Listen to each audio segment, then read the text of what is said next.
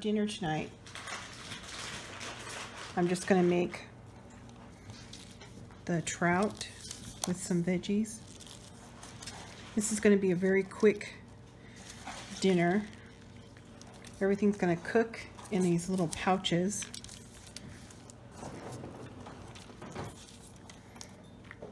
Because I'm tired. Anyway, you just put a bit of veggies on your parchment paper. Go ahead and put your fish. I'm going to use some of those preserved, cured lemon slices. This is some compound garlic butter. I have a video on that. I keep it in the freezer on hand, and it comes in handy with a variety of recipes like garlic bread, or you can use it in pastas or when you're pan frying chicken or fish. I'm going to tuck this package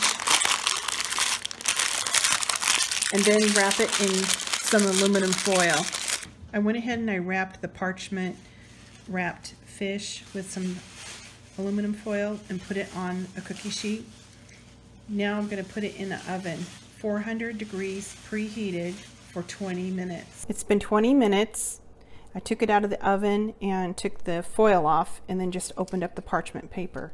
I just put it right on the plate, and you can see just how perfectly the fish is cooked. And it's got a nice bed of veggies, and dinner is served.